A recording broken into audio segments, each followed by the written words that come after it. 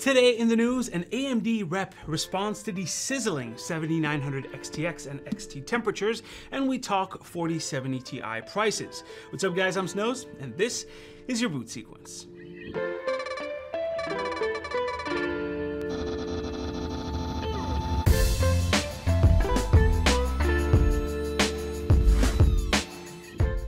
Let's get started with, well, AMD. It looks like the whole junction temperature issues for the RX 7900 series is still evolving. For those who didn't know, the 7900 XTX, or even the XT for that matter, have a bit of a cooler issue. Specifically, we're talking about the reference designs, so these that look like that. So what's the problem?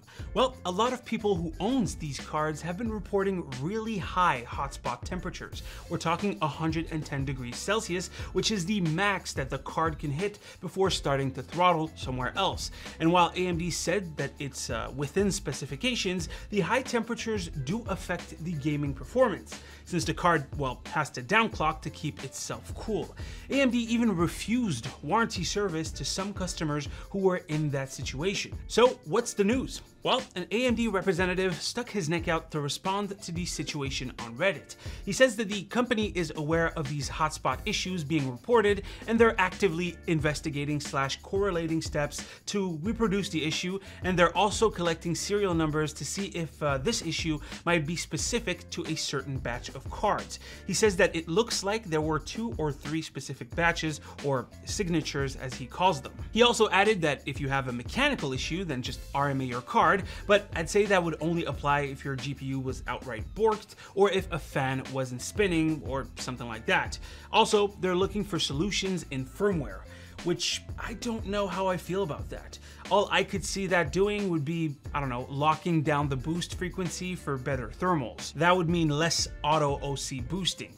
Or it might be because of the DisplayPort pin 20 issue. That's a throwback problem where some DisplayPorts to DisplayPort cables were manufactured poorly with the pin 20 wired. Pin 20 is a power pin that outputs something like 3.3 volts, and it was used for things like DisplayPort to DVI conversion. The problem is some manufacturers of DP to DP cables forgot to leave that wire out, which means that the 3.3 volt active power was being sent to where it wasn't supposed to be. This user here seems to have had that happen to them, and well, switching cables actually fixed his temperature issues. Keep in mind that in this specific case, it was a cabling issue, not an AMD issue. Also, it's a very niche problem. Going back to the AMD rep though, he also said that 110 degrees for the hotspot is within spec if your card is getting, let's say, up to 90 degrees on the GPU edge temp. That's the average temperature. But if the hotspot is at 110 degrees while the edge temperature is at 70 degrees, well, then he says, yeah, that's not ideal. But that second scenario that is not ideal is actually something that a lot of users are reporting on Reddit. Here's one, for example, with 110 degrees at the hotspot and 74 degrees for the edge temperatures. The problem is that AMD is actually refusing RMAs for that specific situation.